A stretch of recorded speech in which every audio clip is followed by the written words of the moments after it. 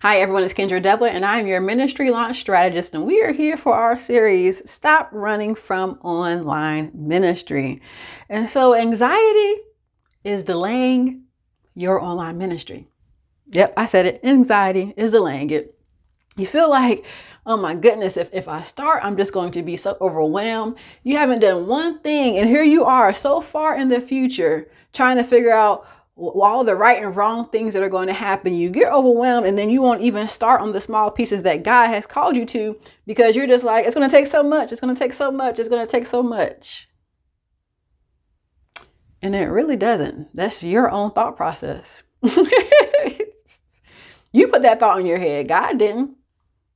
He doesn't give us things in its totality. When he's giving you that vision, when he's giving you this peace, he's giving you the peace. And you have to work towards the peace. And then you walk in the next revelation. But it's not as overwhelming as you make it. For those that are, aspiring authors or even writing your second book, and you lack motivation throughout the process, it's probably because you're overwhelming yourself during the process. You're saying, oh, it takes this, it takes all, but a lot of times it doesn't. It's going to be overwhelming. And you all the way like 20 years in the unknown for no reason.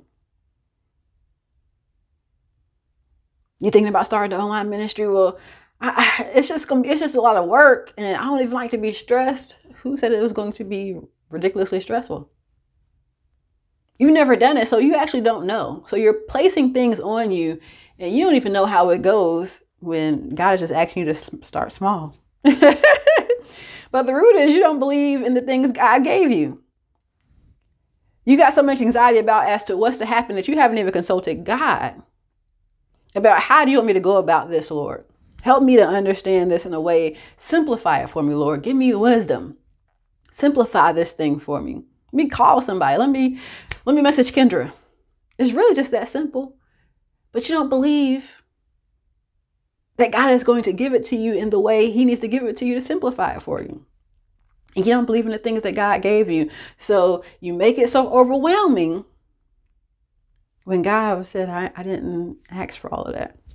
Right? And it's connected to you not running. It's connected to you actually running from the ministry, because what you post it's not going to really be impactful. It's too much. I'm just overwhelmed.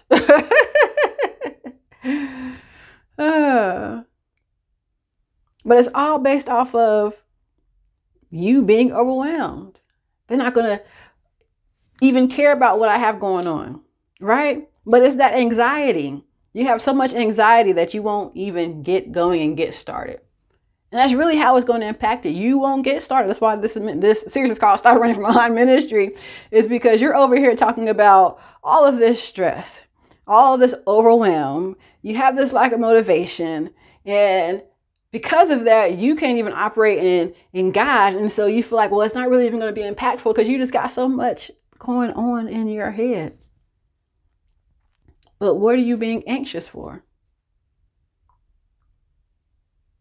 God is in the unknown. He's beyond time.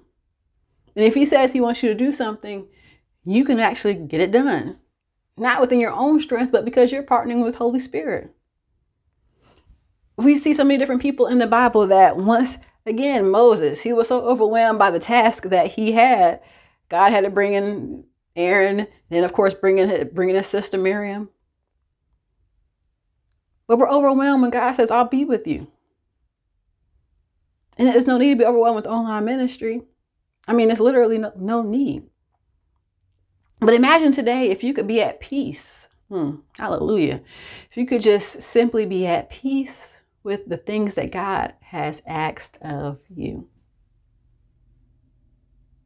Because if you work from that mind frame, if you work from that fruit of the Spirit, then what happens? The things he's called you to, it's so much easier. You simplify, you see the big picture. And then you actually get going, you stop running, you're preparing, you're doing it, you're launching. That's truly what God has called you to do so that you can walk out in the fullness of the ministry and purpose that he has given you. But imagine that you could be at peace. Tell me in the comment section, if you could be at peace right now with what God is telling you to do, what could you actually do? What could you actually do? But stop delaying the ministry because of your anxiety and be at peace with where God has called you to go and what he's called you to do. Be at peace today because tomorrow is too late to be great.